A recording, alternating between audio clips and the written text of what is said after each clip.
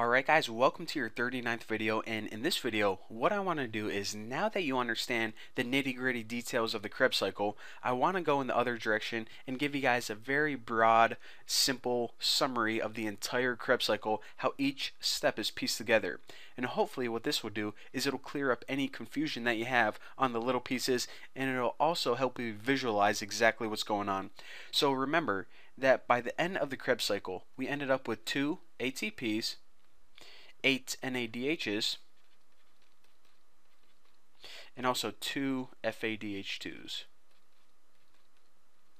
Now if you guys are like, alright, I just watched all those videos and I'm getting different values than you, well, remember that I demonstrated one molecule, how it went through the Krebs cycle, but remember, glucose splits up in glycolysis to 2 molecules. So times everything by 2 and you guys should get the same numbers as me.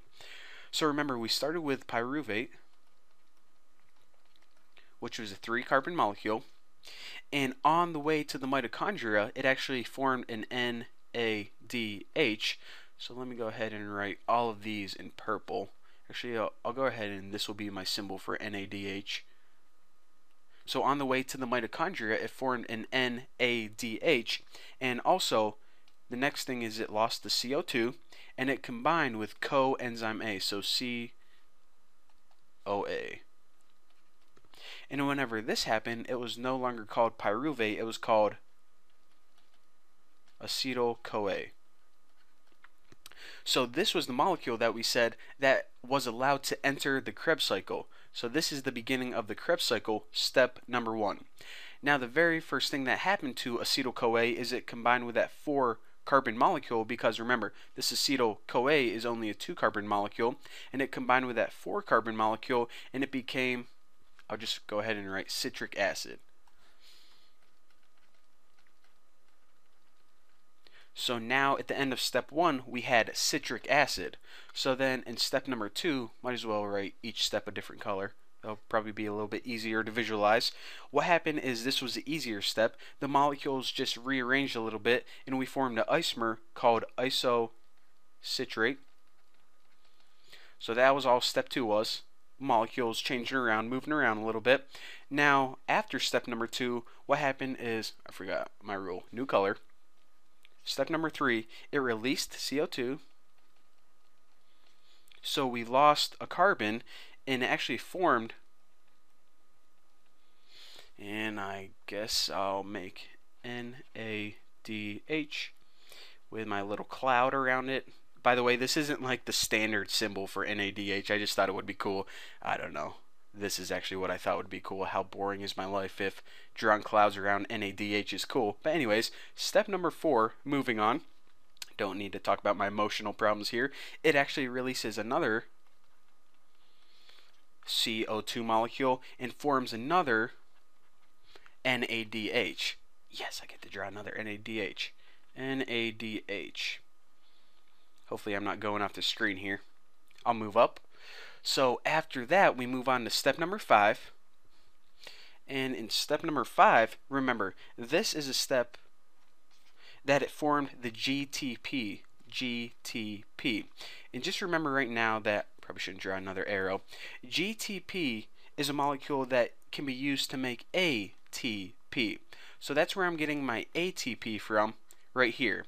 And even though this is the only one, remember, for all of these molecules, since this entire molecule, pyruvate, is actually 2 molecules, that's why I'm getting this number 2 ATPs, and I'm going to be multiplying everything by 2.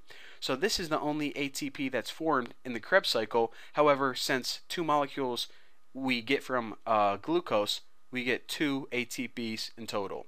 So now moving on to the 6th step. Remember, in the 6th step, or maybe you don't remember, is that 2 hydrogen atoms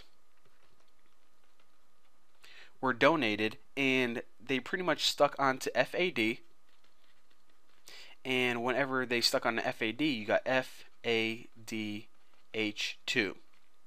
So step number 6 is where we got FADH2, so that is where we get these 2 FADH2 right there.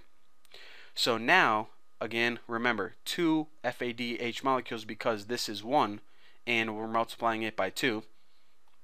in case you guys could probably do that math. I don't know why I said that, but basically the seventh step was another easy one. A water molecule was added, forming malate. So I'll just put H2O was added, and now we have